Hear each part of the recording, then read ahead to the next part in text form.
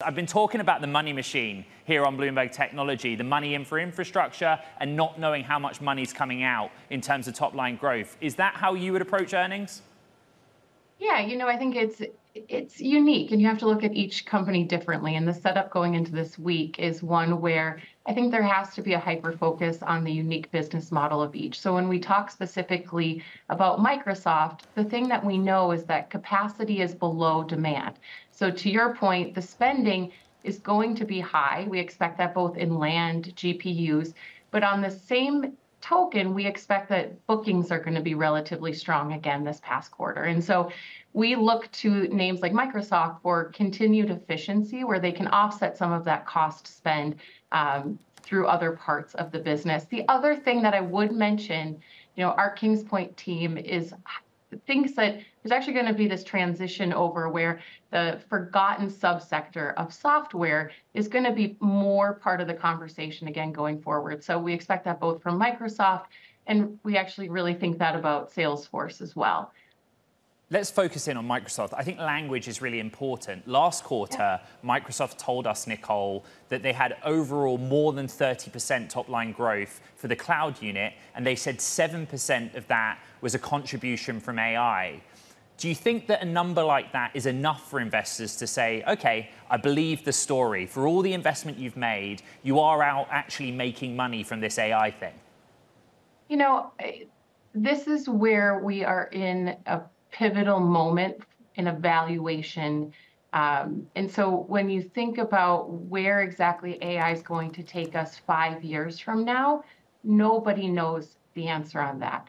What you're listening for is, when can I expect any glimmer of return on the invested capital that's going to work today? And so you've seen that play out in the last few weeks where you really did have to right size your positions as valuations looked a bit stretched, if that is going to be a moving target. And so we are very much of the choppy in the short term, great returns in a longer period of time, as you see that navigation both of right-sizing positions year to date from that really fast price movement, and then also this expected drop down in earnings in the next couple of quarters. There's a line in one of our Bloomberg terminal stories today about how Microsoft is like one of the most widely held stocks in the world amongst retail investors and institutional investors. What kind of a dynamic is that when you talk to clients? Like, it seems that Microsoft's always been there and you want to have a piece of it. Yeah, Microsoft became the utility of enterprise business. And so when you think about the structure of both business and personal life today, Microsoft is at the center of that.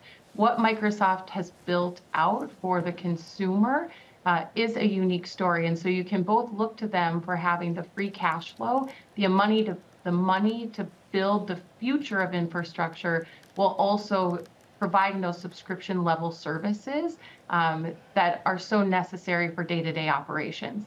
And so from that perspective, it's really hard to break up with a position like Microsoft in a portfolio.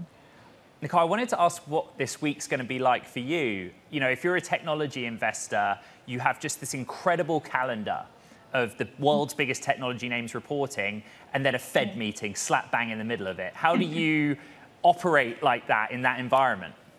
Yeah, I think starting on Friday, what we started to see was the narrowing in the divergence between NASDAQ and small cap. And so that gave us a better footing going into this week.